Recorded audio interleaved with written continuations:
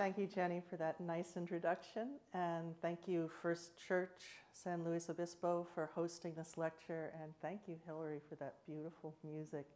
I was sitting in church earlier listening, and I thought, oh, this is why we have musical preludes and postludes in a church, because our thought gets quiet and we start to think about those things that really matter. So thanks for preparing our thought. Thank you all for coming out this afternoon to think about those important things.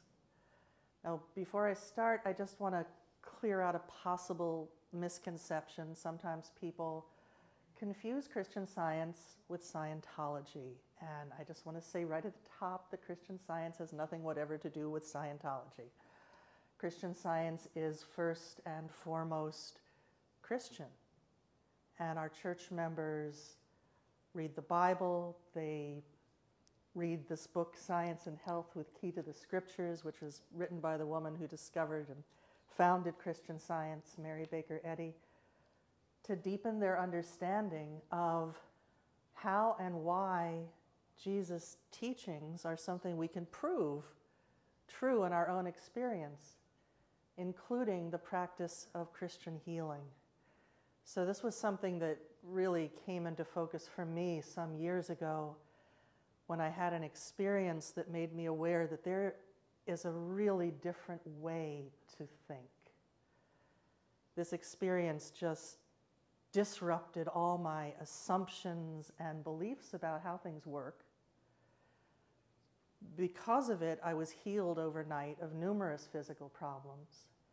And it was Christian Science that made sense of what had happened, this healing paradigm shift, by showing me that Jesus' teaching that God is love, always present, all-powerful, unconditional love, is actually scientific. It's something that we can prove and practice in our lives. So as you might imagine, my first response to this experience was joy. It was great to be well after years of illness. But I also found myself filled with a really powerful sense of hope. And not just for myself, but hope for everybody. Because if just recognizing the presence of this love could have such a transforming effect on my life, then it could for anybody. Albert Einstein once said, "A new type of thinking is essential if mankind is to survive and move toward higher levels." And the kind of thinking we'll be talking about today, that's just what it does. It gives us a practical way to find love's presence and that practical goodness. So as Jenny said, the topic today is finding where God is seen and felt, and that grew out of my experience. And then there's a subtitle, what's church got to do with it? And I hope to show you that those two things actually do go together. Because whenever and wherever you start from the premise of love's presence, you are going to find that healing, transforming power. And whenever and wherever you live in accord with that love, you respond to it, you become part of the church that Jesus and the early Christians talked about. And this is not a bricks and mortar denomination, but a response to God's goodness that includes us all. So those two things, the recognition of love's presence and our response to it, are what will scientifically move us toward those much needed higher levels. Now, when I was a child, God's goodness was very real to me. There's a line from a poem by William Wordsworth that talks about the naturalness of that. He wrote, "Trailing clouds of glory, we come from God. who is our home. All heaven lies about us in our infancy. And Jesus was known for saying that little children with their innocence and their trust in good were closer to God than adults who come with their opinions and their fears and their biases. And I think that tells us something essential about who we really are. That our own love of good, our desire for it, our expectation of it in our lives is natural.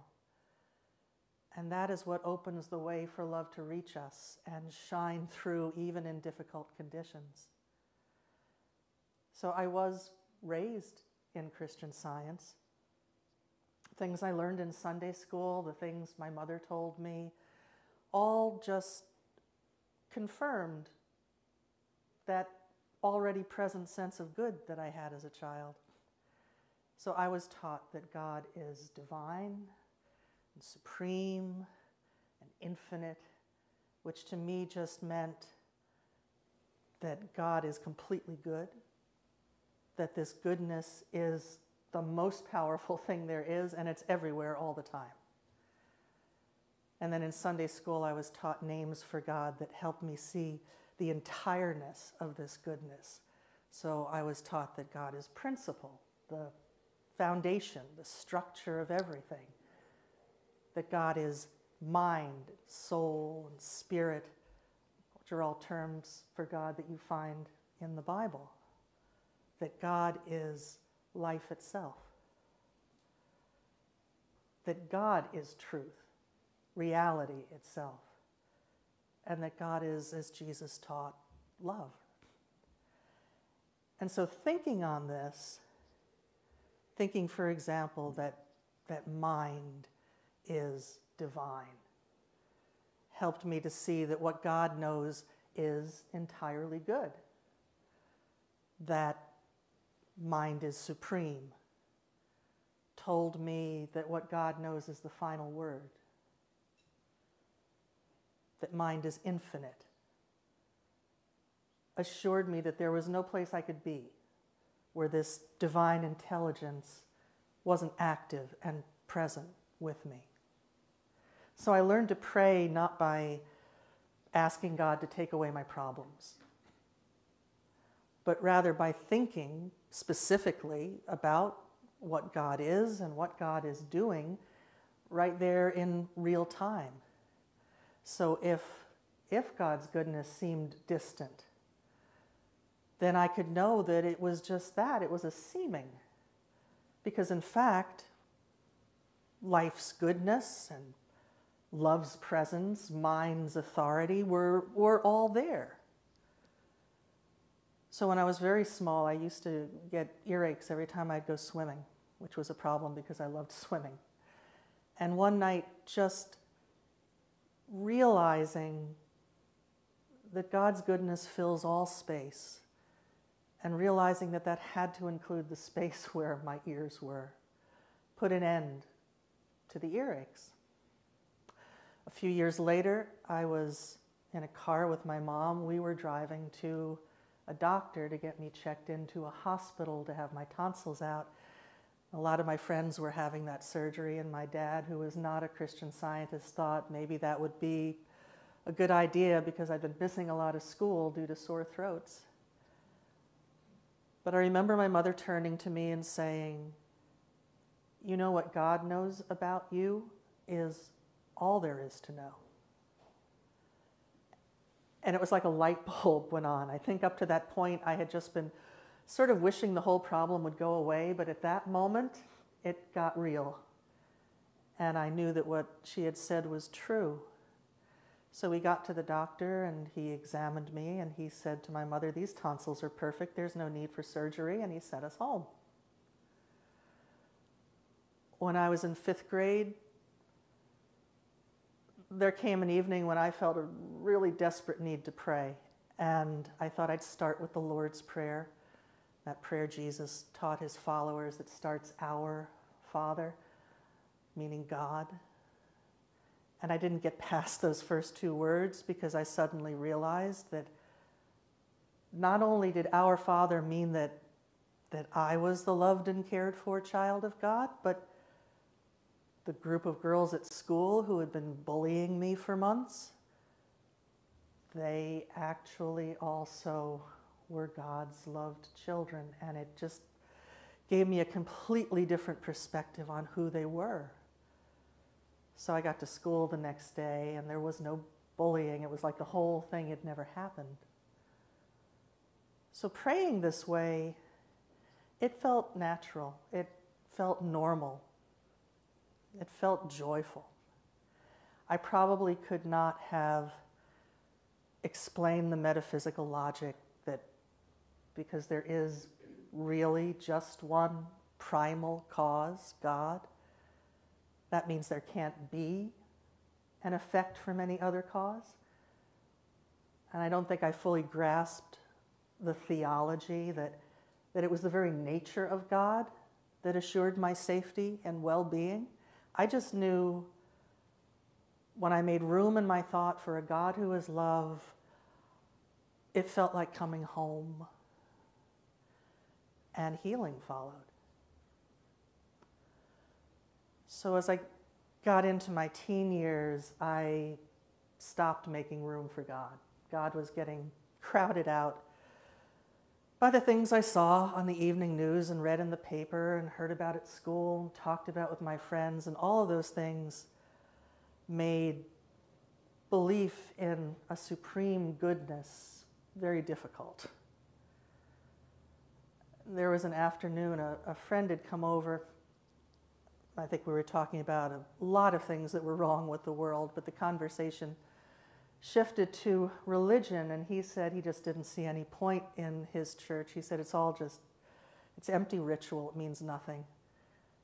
And I think at that point I piled on with something about how the members of my church didn't walk their talk. Yeah, feel free to laugh. I don't know why I thought church membership ensured human perfection, but at that age apparently I did. But we were both earnest enough about the value of church that we started to talk about, well, what would an ideal church be like? And we got so serious that I got a piece of paper and a pen, and we started making a list of rules for our ideal church. Well, it was going along okay until one of us said, and it should be a rule, everyone has to believe that God is all-powerful. And that's when we looked at each other and realized that neither of us did. Because as my friend put it, what kind of God would allow the poverty, the disease, the suffering, the corruption that we see in the world around us? What kind of God would let that be? And I didn't have an answer for him at that moment. So, well, that was the end of our ideal church. There's a passage in Science and Health that I think if I had given it serious thought at that time, it might have saved me years of trouble. It's right toward the beginning of the book, and it says, "The time for thinkers has come. Truth, independent of doctrines and time-honored systems, knocks at the portal of humanity. Contentment with the past and the cold conventionality of materialism are crumbling away. Ignorance of God is no longer the stepping stone to faith." And I think at that point faith was pretty much off my radar. I was certainly theologically ignorant, but I did consider myself a thinker. And it would have done me good at that point to remember that there's such a thing as divine truth, that I might have turned there for inspiration, for a better understanding, instead of just intellectually tinkering with those time-honored systems. But the problem was, and I didn't realize it, I had accepted the cold conventionality of materialism without even realizing it. I was like, you know, the fish who's swimming along and another fish calls out, "Hey, how's the water?" And I would have said, "What's water?" So instead of thinking my way to a brave new world, I was just going with the flow of materialism without questioning it.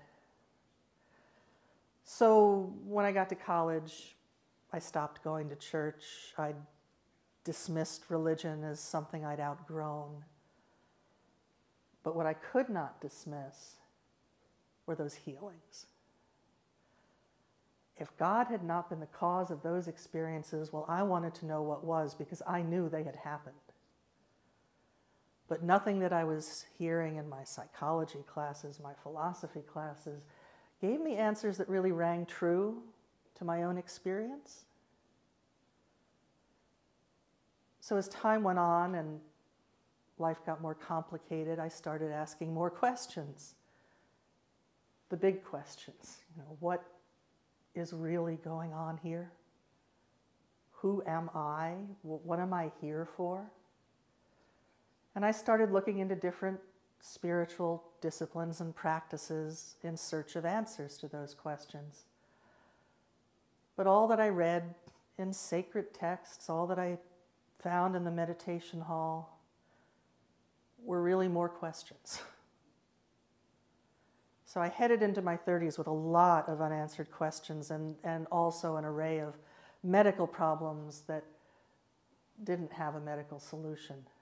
I'd been diagnosed with endometriosis and told it was so pervasive I'd never have children.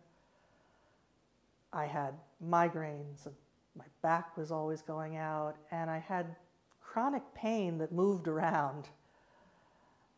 And it was sometimes so acute as to be disabling. And I asked a doctor, I said, well, what is the source of this pain? Where is it coming from? And he said, oh, it has no source. This is phantom pain. So I looked into alternative medicine, and I tried acupuncture and Chinese herbs and homeopathy, and nothing was providing long-term relief. There came a year where I'd had a surgery that hadn't helped, and then at the end of that year, I contracted what one doctor assured me was a rare strain of malaria. So now on top of everything else, I have this fever that doesn't break. It's all day and all night. It's going into its 4th week, and I feel like my life is over, because all I can do on any given day, I can sit up in bed, I can read a little bit. Sometimes I'd make it out to the couch in the living room. I remember sitting there one afternoon just weeping about what my life had become. So one night I was lying awake, and I was thinking about some books I'd been reading on quantum physics, because I was still searching. And these books had all talked about the idea that the universe is observer created. And a physicist named Max Planck had said, I regard consciousness as fundamental. I regard matter as derivative from consciousness. And I looked at the wall across from my bed and I thought, so does that mean that it's not as predictably solid as it seems? And that got me started on a kind of mental inventory of all my assumptions. Because if that assumption might not be quite right, maybe none of my assumptions were correct. And so the process was like, it was like peeling a giant onion where beliefs and opinions and things that I'd come to accept secondhand all just dropped away. If I hadn't proved it in my own experience, I was going to let it go and see if there was anything left. And I wondered, because this was going on for a while, if there would be anything left. But when all those assumptions and beliefs had fallen away, there was something left. And what it was love. And that was something I felt I knew was true. In the core of my being, I knew this was true. And it wasn't like the other thinking I'd been doing where I had been thinking about something. This was like like looking out from love and seeing it poured out on everything, permeating everything, including me. And that brought this wonderful wash of relief, and I fell asleep. Now, when I woke up in the morning, I knew right away everything was different. For one thing, the fever was gone. And I didn't know it yet, but all those physical problems were gone. But I felt full of joy and life, and I tried to go back and remember what had happened the night before. What had I been thinking? And I remembered right before bed, I'd been reading a book about the early years of Christianity, and I hadn't thought about Christianity in years, but here were these historical accounts of men and women who had heard Jesus' message, and their lives were transformed. Something big had happened to them, and as a result, something big happened to the world. I remembered looking at the wall across from the bed and thinking, okay, so it's matter, and matter is made of atoms. Atoms are mostly empty space, and the empty space is filled with consciousness. So what is this consciousness that can form and transform reality? That's really the question. And then the whole thing came together in words that I had learned in Sunday school years and years before from something called the Scientific Statement of Being. And it says, there is no life, truth, intelligence, nor substance in matter. All is infinite mind and its infinite manifestation, for God is all in all. And I have to admit, my first thought after that was, oh no. But I jumped out of bed and I ran into the living room and I found my childhood copy of Science and Health where I'd stuck it on top of a bookshelf, and I started reading. And there, to my amazement and chagrin, were the answers to the questions I've been asking for 15 years. What is really going on here? Well, there's a divine principle to the universe, and it is love. And I just experienced that. Who am I? I'm inseparable from that love, and I just experienced that. What am I here for? I'm here to express it. And on the heels of that came another surprising thought, which was, I want to go to church. And I didn't really know what that was about, but 3 days later it was Sunday and I went to church and I sat in the back. 3 lines into the first hymn, there's tears rolling down my cheeks, because here again is that amazing sense of love. And the hymn that morning was from a poem by Mary Baker Eddy. The first lines are, "O gentle presence, peace and joy and power. O life divine that owns each waiting hour." Everything I heard at the service that morning just affirmed and explained and magnified that sense of love. So I walked out the doors at the end of the service, and I knew what I had to do. I had to hang on to this sense of life. I had to find a way to live consistently with it and from it. And I wanted to share it because it was just way too good to keep to myself.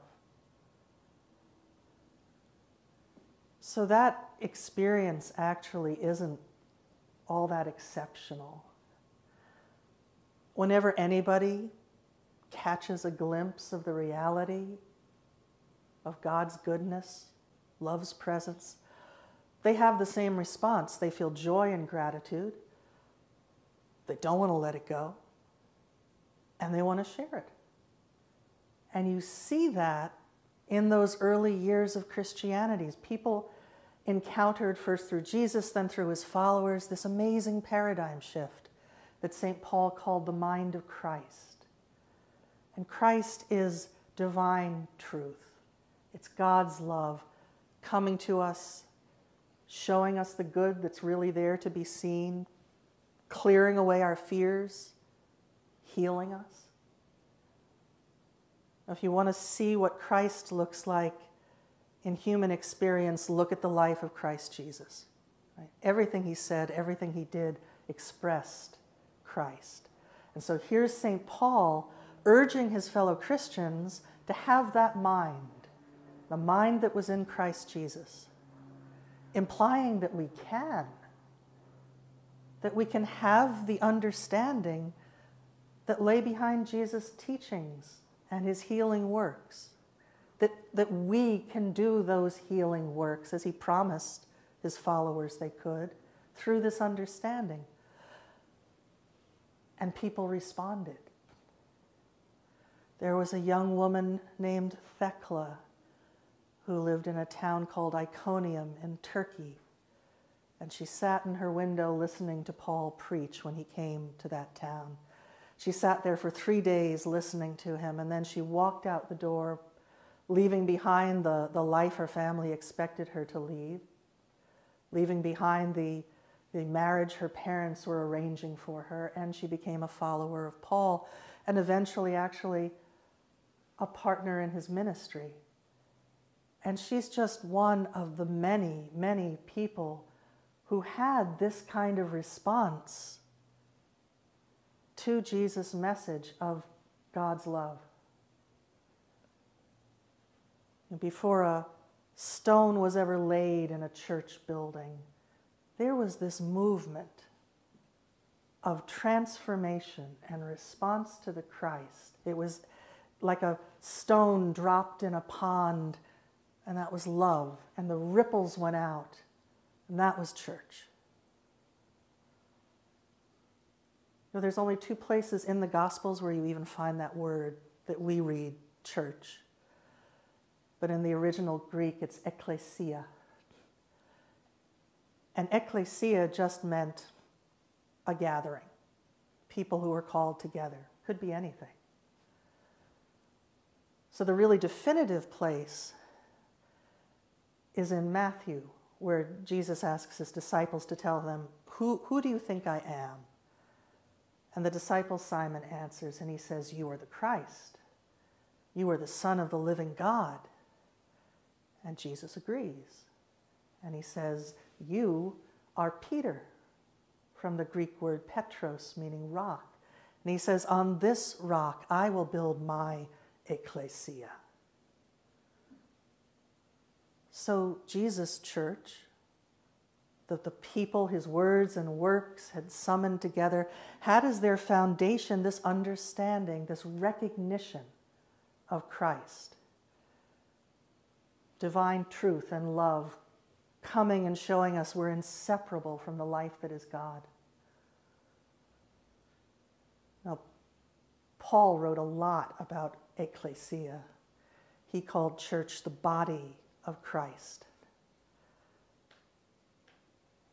That we are all indispensable, invaluable members, parts of this larger expression of God's love and truth. So not a physical body by any stretch of the imagination. He wrote to the new Christians at Corinth who lived in a town that was world famous for its fancy Greek temples. He told them, you are the temple of the living God. You don't have to go into one of those buildings to find God. You are the place where God's qualities shine through. So think like it, act like it. And then in one of the letters of Peter, we find this.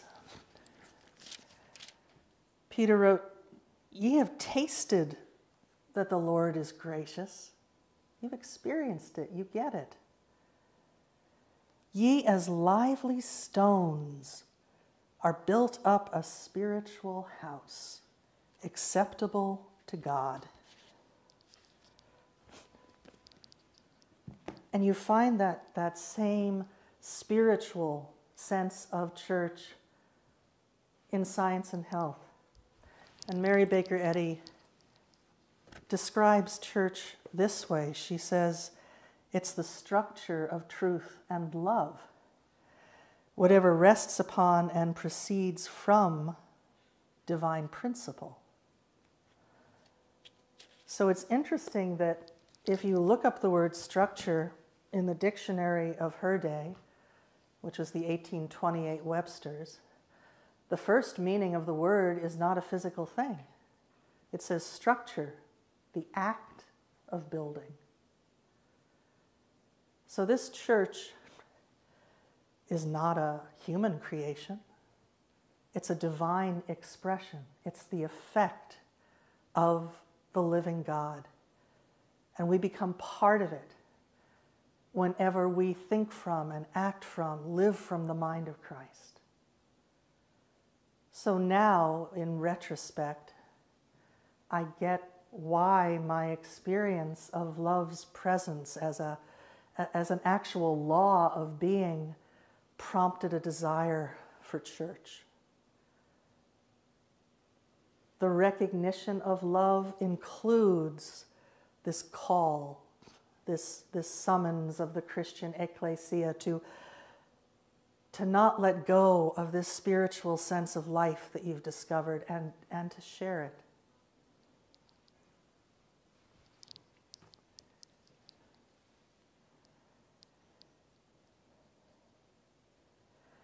So how we are able to do that is at the heart of the discovery of Christian Science.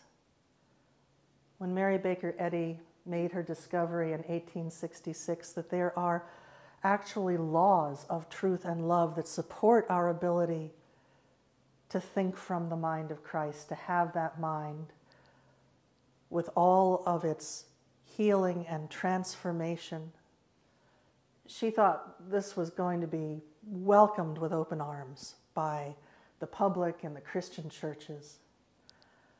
And the movement did grow exponentially as people were being healed by that discovery. But in 1866, the powers that were, the men of science, the doctors of divinity, were almost entirely male.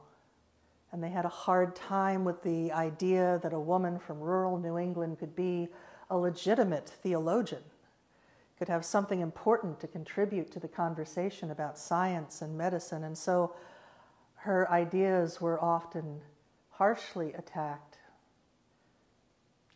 She herself was attacked by these men who brought a great deal of arrogance and misogyny to the situation. And this was something she had to contend with. But I want to share with you a very different perspective on her from one of her contemporaries. This is a quote from Clara Barton. And Clara Barton is the woman who founded the Red Cross, and of course was herself no stranger to misogyny. But she was questioned by a reporter about Mary Baker Eddy, and she said, Mrs. Eddy should have the respect, admiration, and love of the whole nation, for she is its greatest woman. Love permeates all the teachings of this great woman. So great, I believe, that at this perspective we can scarcely realize how great. And I think the greatness that Clara Barton was talking about wasn't just that Mary Baker Eddy had built a church in Boston, that she'd founded a Christian denomination, that she published books and periodicals on Christian healing, started a newspaper, the Christian Science Monitor, to improve the standard of journalism. I think what Clara Barton is talking about, well, first, it's the transformational effect that Christian Science was having all around her. The thousands of people who were being healed by it, whose lives were improved by it. But I think that she's also talking about Mary Baker Eddy's character and her tenacious devotion to sharing this message of God as a present help. And when I read biographies of Mary Baker Eddy, when I go online to the Mary Baker Eddy Library, which is something you can all do, and read about her life, what I see there is how uniquely fitted she was to make the discovery and to share the message. So she grew up in a New Hampshire farming community. Her family were, in her words, of Puritan stock. And, put aside whatever cliches you may attach to that term Puritan, and consider that these were people who earnestly believed that fulfilling one's duty to God was the entire purpose of existence. So that's the atmosphere she grew up in. And she had great love of God as a child, great faith. And this was shown in her ability to help others through prayer. So when one of the farm animals would be sick, the family would bring it to Mary and it would get well. When her older brother George accidentally gashed his leg open with an axe, her father brought Mary to him, and the wound healed so quickly that it startled their family doctor. Now, through her childhood and then later in adulthood, she struggled with chronic illness, and she spent decades trying to find a dependable way to well-being, not just for herself, but for the people that she wanted to help. And she wrote about this in her memoir called Retrospection and Introspection. She said, "During 20 years prior to my discovery, I had been trying to trace all physical effects to a mental cause. And in the latter part of 1866, I gained the scientific certainty that all causation was mind." That's a capital M signifying God. "And every effect a mental phenomenon." So she had studied allopathic medicine with a licensed physician, Western medicine. She had become a licensed homeopathic physician. She had experimented with a variety of different health cures and systems, and what her studies and experiences showed her was that our experience is definitely connected to, if not entirely governed by, thought. I mean, today a doctor will tell a patient to be hopeful and optimistic because they know that thought matters. But given the many times she had turned to God and found proofs of God's healing power, she intuitively understood that the good that she was in search of was inseparable from God. And so all through these years, she kept up a dedicated study of her Bible, knowing that a deeper understanding of God's nature was going to relate directly to what she was looking for. And for me, those two qualities, it's her persistence, the way she did not let any kind of adversity stop her search for truth that would help and heal herself and others, and also her steadfast faith. Because as somebody who, I caught a pretty good glimpse of God's goodness as a child, and then I just totally lost sight of spirit. And so I've since come to value not leaving God out of your calculations, which is something she never did. So this brings us to 1866. She's in a seemingly hopeless condition. Her friends, her pastor, her doctor are expecting her to pass on at any moment. And she turns to her Bible and opens to one of the accounts of Jesus' healings, and she sees there the timelessness of Christ. that the truth and love that Jesus said were God had to be as present and powerful and authoritative in that moment for her as they had been nearly 19 centuries before. And with this realization, she becomes suddenly well. And then she meets with resistance. And I think this is every bit as an important part of the discovery as the initial revelation. If you're trying to practice living from the discovery, this is really critical. So in her case, the resistance appears in the form of her doctor, who comes to call on her. She greets them at the door. She's dressed apparently well, rejoicing in her health. And his immediate reaction is to tell her she cannot possibly be well. That the severity, the extent of the internal injuries that she's suffered in a recent fall a few days before make recovery like this impossible.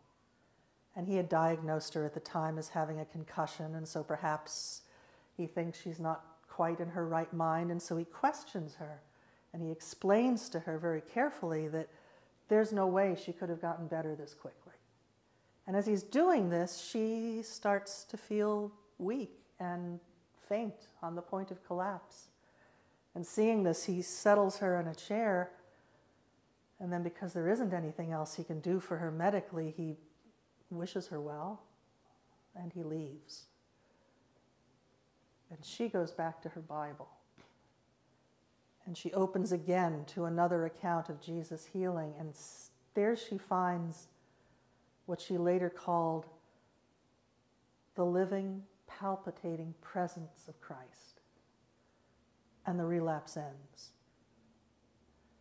So it's these two components of the discovery, the revelation that there are divine laws of truth and love that sustain and support us. And the fact that the human mind has got to yield. It's got to give up its expectations, its condemnations, and yield to the mind of Christ. And you actually see those same two factors at work in the early years of Christianity. Because, of course, the early Christians faced appalling obstacles. They faced persecution and imprisonment and execution. And their response to these existential threats was prayer. So this was not a prayer begging God to make for them a path of flowers. This was a prayer that acknowledged what Jesus had taught them about the power of love, that there was no place they could ever be, no room they would ever be in, where this love was not the biggest thing, in fact, really the only thing. And so when Paul was stoned for preaching Christ, dragged out of the city gates and left for dead, his fellow Christians came and gathered around him and prayed. And Paul got up and he went back to preaching. If you look at the book in the Bible where the accounts of this period and time are all written down, it is not called, as we might be tempted to call it, the book of the terrible times and the horrible things we suffered. It's called the Acts of the Apostles. And it is a book full of grace and healing and revelation. When Mary Baker Eddy wrote about her own experiences with adversity, she called them God's gracious preparation. She didn't mean that God intends or sends adversity, but that when we, like those early Christians, turn with hope and faith in the reality of God's goodness, we're going to find that it's there. It's going to change our experience. We're going to find that adversity is not a proof of God's absence. Adversity is a chance for us to prove love's presence. And we won't do this by putting on a brave face or through willpower or the power of positive thinking, that the human mind is not a factor in this. But we will make our own proofs of love's care when our God-given desire for and love of good welcomes the Christ. That is the methodology, the how-to of Christian Science. So I have a friend who liked to say that those words Christian and science are like a match and a stick of dynamite. So you keep them apart, nothing happens. But you put them together. You put together what Jesus knew about the nature of God with the fact that it is based in divine law that's good for all time, and something big happens. And I'm not talking about a destructive explosion. I'm talking about a powerful disruption of fear and sorrow and anger, and that merely material, coldly conventional sense of things gets blown away. There's a burst of light, and we see ourselves and everything in the light of Spirit, whole and intact and blessed and blessing. And that is the paradigm shift that brings that transformation and healing that we all need so much.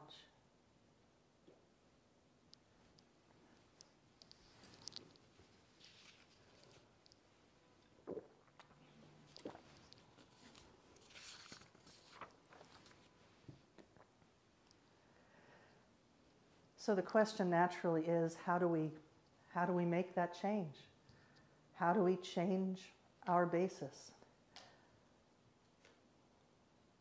Now, when Mary Baker Eddy first started sharing her discovery, teaching students, she realized right away that this was not going to be an intellectual download.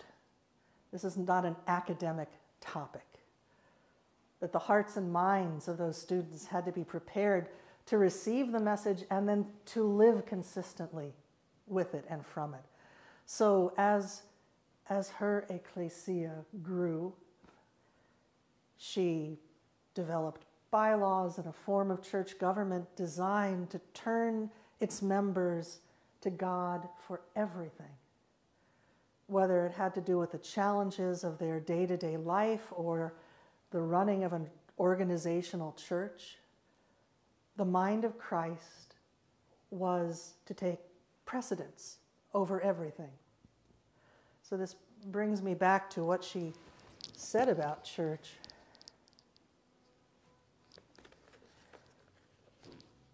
She said, the church is that institution which affords proof of its utility, is found elevating the race, rousing the dormant understanding from material beliefs to the apprehension of spiritual ideas and the demonstration of divine science, thereby casting out devils or error and healing the sick. So again, it really helps to know that in her dictionary, that 1828 Webster's, the first meaning of the word institution is one of those almost verbs. It's institution, the act of establishing. So she saw that church understood and participated in as God's expression. It would prove the practicality of Jesus' teachings. It would show that it is natural for us to think and live from this basis. And it would, in her words, reinstate primitive Christianity and its lost element of healing. So this church it's an act of building. It's a place where there's an ongoing up-leveling of our understanding that comes through inspiration and revelation and sharing this truth with each other. So you go into a Christian Science church on a Wednesday evening, and you'll hear people talking about their experience with this, with living from this different basis. What happens when you do? And you'll hear about healing, because healing is really a side effect of the mind of Christ. In my branch church in the last year, I heard healings of COVID, of paralysis, a member who recovered right away after her foot had been run over by a car. I heard a healing of a colicky horse, the recovery of a lost dog. I mean, all of the things that were shared in my branch just pointed to the naturalness of living this way. And so often I sit there on a Wednesday and I think, you know what, this is what's normal for us. So I said at the beginning of our time together that my experience had given me hope. Hope that we could, in Albert Einstein's words, not only survive, but move toward those higher levels. Now, Einstein made that quote in 1946. So this was right after 2 atomic bombs had been dropped in Japan. But I think that what he said is as relevant for us now as it was then. Because if you looked at the news in 1946, well, you'd see pretty much the same things that had so disturbed me in 1976 that are still going on today. I glanced at the news this morning. I saw there was a shooting in Paso Robles in a park. I saw their National Guard in the subways of New York, that the Russians are contemplating the nuclear option. And it's very much the same news.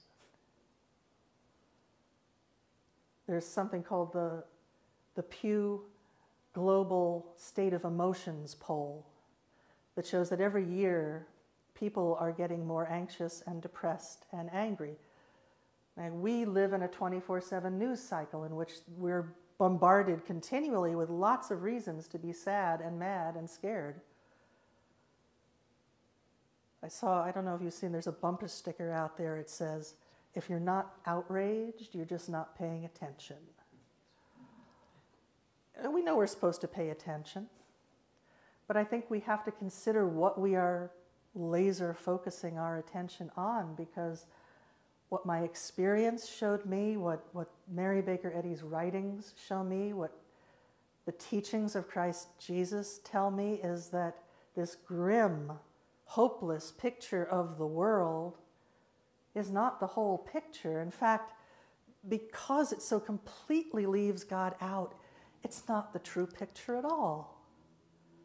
There is a dependable way to find love's presence and that practical goodness. And I think on some level, we all know this. It's what we want for ourselves. It's what we want for everyone. There's been a lot written in the past few years about the decline of church. People just aren't going anymore. But what has struck me most about these articles is the comment section. So people are replying and they're saying, well, I don't go to church, but I still pray. I think of myself as spiritual, even though I'm not religious. And people were writing in saying what they missed about church. They missed the fellowship. They missed the inspiration. And they were trying in different ways to recreate that in different venues. But as one of the writers said, if you're going through something really trying and traumatic in your life, as nice as the people in your soul cycle group or your knitting circle are, they're probably not equipped to give you the kind of spiritual comfort and counsel that you need so much. There was an op-ed by a writer who said that, well, churches are trying to bring people back by updating their liturgy and modernizing their music and holding their services in a coffee shop. but that these strategies weren't working because, in his words, there's a human yearning for an experience of living spirit. You can't strategize your way to that. But if you take away nothing else today, take away this, that experience is available and it is natural for you. So I just want to close with 3 really short illustrations of what that looks like. First, what it looks like in church, when church is lived as God's expression. So when I came back to church, I joined and became a member, and shortly after, our church decided they wanted to rewrite the bylaws because they hadn't been looked at in decades. And so we had a business meeting at which we discovered that there were as many opinions about what the new bylaw should be as there were people in the room. And I have to say that night was not our finest hour because personalities clashed and harsh words were spoken and people did not leave happy. But as unhappy as we all were at the end of that evening, I knew we were going to go home and pray. And that ultimately, our prayer was not going to be, please God, make them agree with me. It was going to be a prayer of listening. And so there were 3 months before the next meeting, and I couldn't see any kind of consensus happening during that time. But I knew we were praying. I knew I was praying to know that our church was a divine expression. It wasn't just a group of personalities who came together for better or worse, but that we were the place where God is seen and heard and felt, as Paul said. So the night for the meeting came, and we all came together, and votes were taken on different bylaws, and every vote was unanimous. It was stunning, actually, the unanimity in that room. And afterwards, when we were talking together, they talked about the palpable sense of love that they had felt, and they talked about how they had come determined to listen. And they had, and they voted with what they heard. And what did it reveal? There we were, all in one accord, in one place, as it says in the book of Acts. So I share that because it's not only good for church, but any situation where it seems like you're dealing with divisions, personalities that will never come together. It is possible, by allowing that there is a divine mind that is infinitely bigger than all of these little personalities, that we are all subject to that mind, and that it shines through where we are. We can have a different experience of community. So the second illustration has to do with what happens when we do come together all in one accord in one place. What a difference that can make. A couple of years ago in New Mexico, we had really bad wildfires. Usually I can look out my window and I can see most of the way to Albuquerque from Santa Fe. This week I opened my curtains, I couldn't see 50 feet. The smoke was so thick. And that week our church, at the Wednesday readings, our first reader had selections from the Bible and science and health that were all about God's care in dangerous situations. And then people got up and talked about their experiences with that care in times of danger.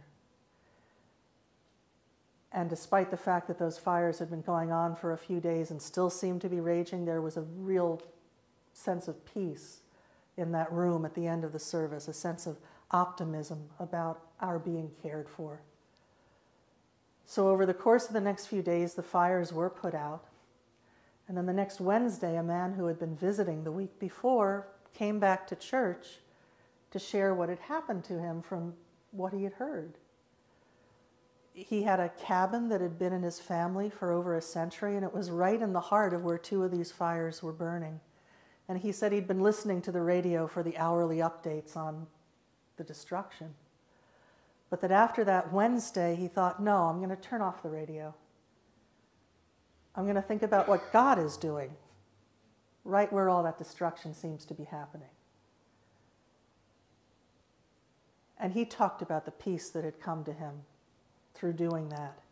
And then a friend had gotten up to where his cabin was in a four-wheel and called him up. And he said, "Man, it's a miracle. Your cabin is untouched." And you could see where the fire had come down one hillside, it had jumped a creek, and then just turned and went away. And then the same thing had happened on the other side. And the man said he knew it wasn't a miracle, that it was just evidence of the truth that he'd been seeing about God's care.